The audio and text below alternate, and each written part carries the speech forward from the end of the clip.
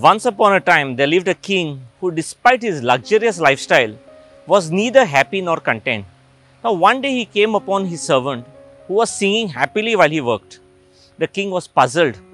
He wondered, despite being a supreme ruler of this kingdom, why was he unhappy and gloomy while his poor servant was so joyous? The king asked the servant, "Why are you so happy?"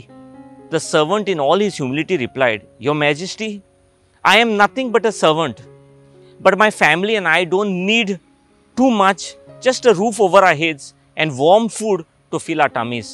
My wife and children are my inspiration. They are content with whatever I bring home. I am happy because my family is happy and we are healthy too." Now the king related his personal anguish about his feelings to his personal assistant, hoping that somehow he will be able to come up with some reasoning as to why the king, who could have anything he wished for at a snap of his fingers, was not contented, whereas his servant, having so little, was extremely contented. The personal assistant listened attentively and came to the conclusion. He said, "Your Majesty, I believe that the servant has not been made part of the Club 99. The Club 99? And what is that?" asked the king. The advisor replied, "To truly know what the Club 99 is, just place 99 gold coins in a bag and leave it at the servant's doorstep." That same evening, the king arranged for 99 gold coins to be placed in the bag at the servant's doorstep. Initially, the king was slightly hesitant and he thought he should have put 100 gold coins into the bag. But since his assistant had advised him to put only 99, that is what he did. Now the servant was just stepping out of his house when he saw a bag at his doorstep. Wondering about its contents, he took it in his house and opened the bag. And when he opened the bag, he let out a big shout of joy. Gold coins, so many of them. He could hardly believe it. He called his wife to show her the coins. He then took the bag to a table and emptied it out and began to count the coins. Doing so, he realized that there were 99 coins and he thought it was an odd number. So he counted again and again and again, only to come to the same conclusion: 99 gold coins. He began to wonder, what could have happened to that last one coin? For no one would leave 99 coins. He began to search his entire house, looked around his backyard for hours, not wanting to lose out on that one coin. Finally, exhausted, he decided that he was going to have to work harder than ever before and make up for that one gold coin to make his entire collection and even 100 gold coins. From that day, the servant was a changed man. He was overworked, grumpy, stressed, and stopped singing while he worked. He was completely focused on earning that one more coin. He went to work as usual, but not in his usual best mood, looking annoyed and irritable as he did his daily errands. Seeing the man's attitude change so drastically, the king was puzzled. He promptly summoned his assistant to his chamber. The king related his thoughts about the servant, and once again, his assistant listened attentively. The king could not believe that the servant, now who until yesterday had been singing away and was happy and content with his life and had taken a sudden change of attitude, even though he should have been happier after receiving the gold coins.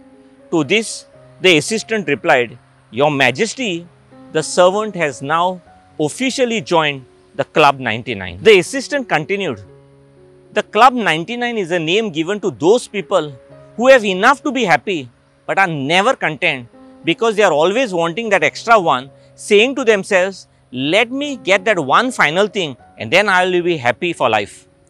We can be happy with very little in our lives, but the minute we are given something bigger and better, we want more and even more.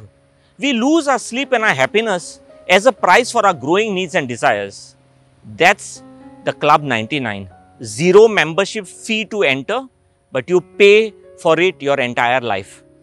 Striving for more is always good, but let's not strive so hard that we compromise our happiness for that little more." Friends, the root of all suffering is attachment. Author and life coach Jai Shetty speaks about a beautiful verse that I really love from the Bhagavad Gita that says, "Detachment is not that you own nothing.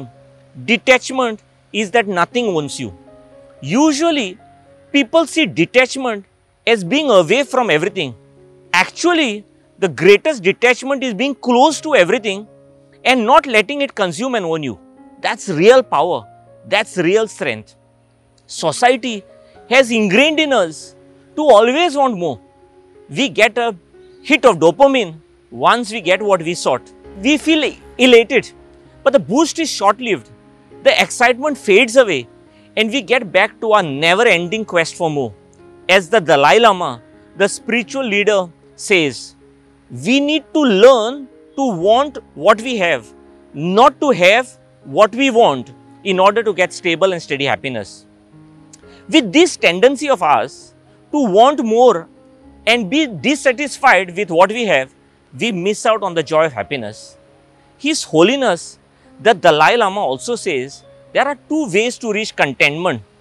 One is to acquire everything you want and desire, like an expensive house, a sporty car, fashionable wardrobe, gourmet foods, perfect mate, exotic trips, and a perfectly toned body. This list is endless. The problem with this approach is that this type of wanting is a bottomless pit and never leads to contentment. Sooner or later, there will be something you want, but you can't have, no matter how many hours you put in or how hard you work. The second and the more reliable approach to contentment is to want and feel grateful for what you already possess. When you have a strong sense of contentment, it doesn't matter whether you obtain the object of your desire or not. You are content either way. Most people confuse contentment with being complacent and not having any goals or ambitions in life. That is far from truth. Contentment is just being satisfied and looking at what you are blessed with rather than what you don't have. Contentment is finding joy in what we already have in our lives, feeling or showing satisfaction with our possession, status or situation. It's being happy without trying to find fulfillment in acquiring more material possessions. The key to building contentment comes from thankfulness, which comes from appreciation. When you appreciate anything in life, it increases in value to you and you become more thankful for it. The secret to finding contentment in life is in this single word, appreciation. Remember, what you appreciate, appreciates.